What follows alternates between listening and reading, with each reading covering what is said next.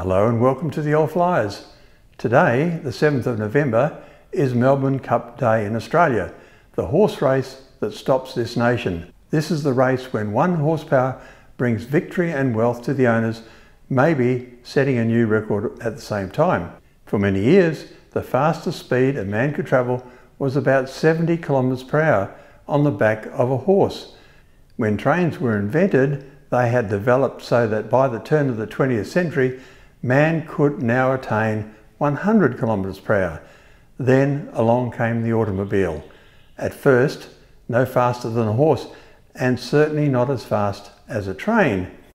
It was in man's nature to compare one automobile against another. The first auto race was in France between Paris and Rouen in 1894, a distance of 126 kilometers. The winner averaged 17 kilometers per hour, similar to the world's first production petrol motor car, the Benz and C Velo. In 1898 and 1899, electric cars raised speed records from 63 kilometers per hour to 92 kilometers per hour. Steam-powered cars raised that record from 1902 to 1906 to reach 205 kilometers per hour. There were incremental improvements to the design of cars and to roads on which they could be driven. This was a competitive environment, and claims to have the fastest anything needed to be proved. Someone would need to keep records, and that happened to be the Automobile Club of France in about 1902. The majority of cars were being built in Europe at that time. Very few cars were being produced in the United States until Henry Ford introduced the Model T Ford. The Paris to Madrid race of 1903 proved that racing on public roads could be dangerous. Aviation pioneers the Farman brothers and Charles Rolls took part in this race. 122 of the 224 starters didn't reach the first staging post, and 8 people died during that race. There was no crowd control, and spectators stood dangerously close to the roads. Clouds of dust obscured drivers' vision. That same year, the first car to be driven over 134 kilometers per hour, or 80 miles an hour, was American Arthur Duray in a Gobron Brielle with an engine that ran on alcohol. It was also in 1903 that the Wright brothers' first sustained and controlled flight took place at Kitty Hawk, when the Wright Flyer achieved 11 kilometers per hour in flight. Amazing. Their engine developed just 12 horsepower. Fast forward to 1922, and Aero engines had developed exponentially due to the demands of World War I. A Napier Aero engine of 18.3 litres, developing 350 horsepower, was installed in a Sunbeam racing car. Callum Lee Guinness piloted this car to a land speed record of 208 kilometers per hour at Brooklands. This was the first of the Aero engine cars and is captured in this reenactment by his grandson. Many other Aero engined cars followed. In 1924, the 21.7 litre Fiat A12 Aero engine. In 1926, the V12 Liberty engine. In 1927, the 22.3 litre Napier Lion. In 1933, the 36.7 litre Rolls-Royce R engine. In 1937, 2 Rolls-Royce R engines in the one car. After that, many more Aero-engined land speed record holders until we get to July the 17th, 1964, when Donald Campbell drove his Bluebird CN7 powered by a Bristol Proteus gas turbine engine, developing 4,000 horsepower to reach 648 kilometers per hour. That record was achieved about 200 kilometers away from where I am now. This was the last of the wheel-driven cars. From here on, it would be jet and rocket propulsion using aircraft engines. At first, the speed increases were marginal. For instance, Craig Breedlove drove the turbojet Spirit of America to 655 kilometers per hour, just 7 kilometers per hour faster. By 1964, Craig had raised the bar to 847 kilometers per hour. Designers had realized that at these speeds, having smooth aerodynamic shape was important. Drag is in proportion to the square of the speed. Attention must be paid to a smaller frontal area and flow of air separation. Air moves over the vehicle and separates at the rear, creating a wake that is drag. Minimizing drag by design is very important. These are principles that have governed aircraft design from the earliest days. Similarly, attention to weight, just as in aircraft design. As speeds increased, it became apparent that breaking the sound barrier was possible in a car. We know how difficult it was to overcome the sound barrier in an aircraft. Many lives were lost doing so. There was so much to learn.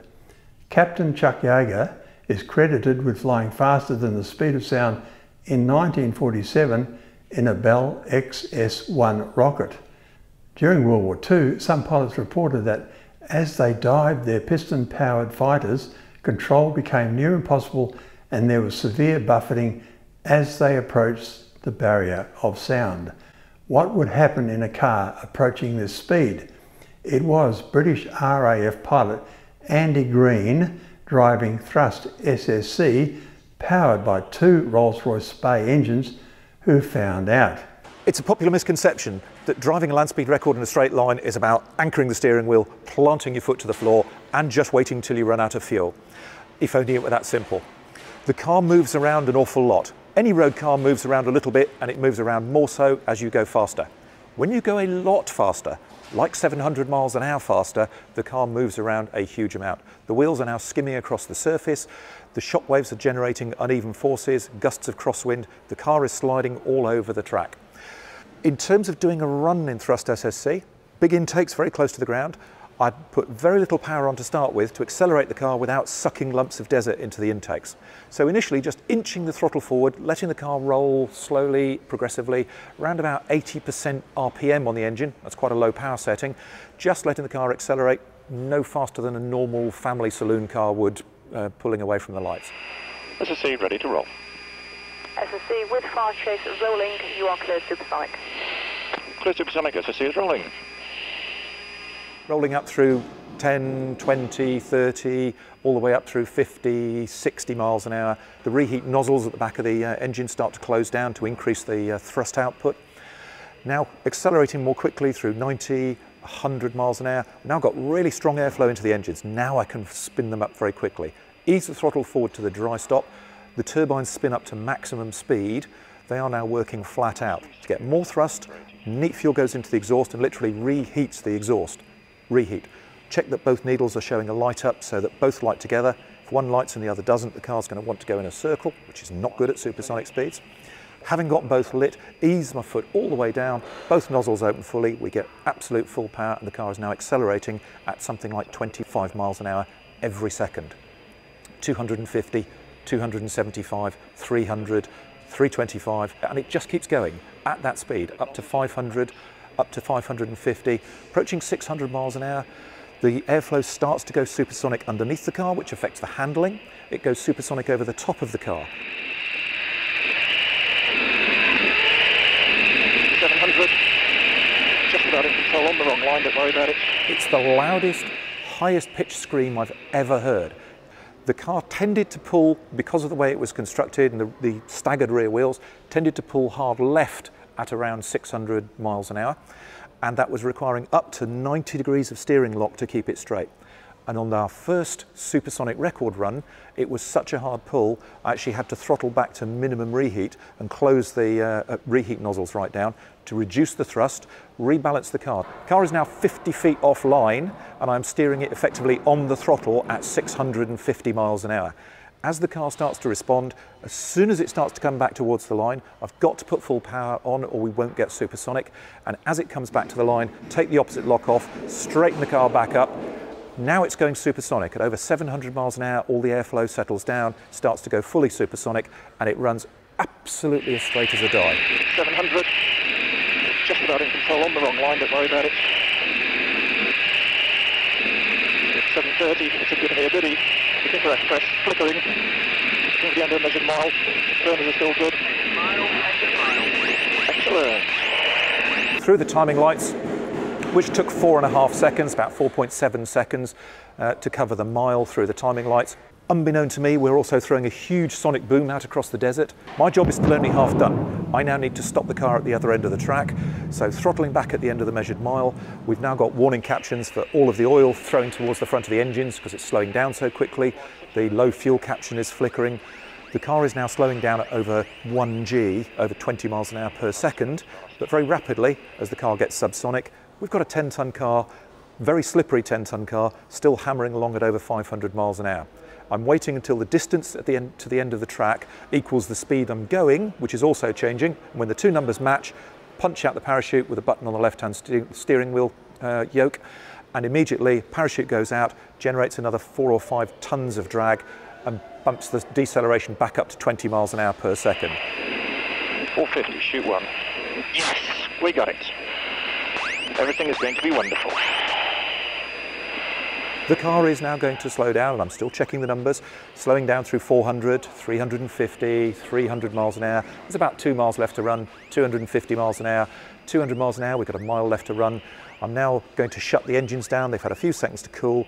We don't want to ingest anything else. So shut the engines down, start to ease on the wheel brakes. I'm now looking about half a mile ahead, looking at the recovery crew, so that as we roll to a stop, I ease the brakes on and we stop exactly 14 miles from where we set off, right next to the guys. So you've got to turn a 10-ton jet car around, put the best part of a ton of fuel in, reload the parachutes, do a full systems and data check, and confirm it's safe to go back through the measured mile within 1 hour. So stopping in the right place is the key bit to starting the pit stop on the fastest car in the world.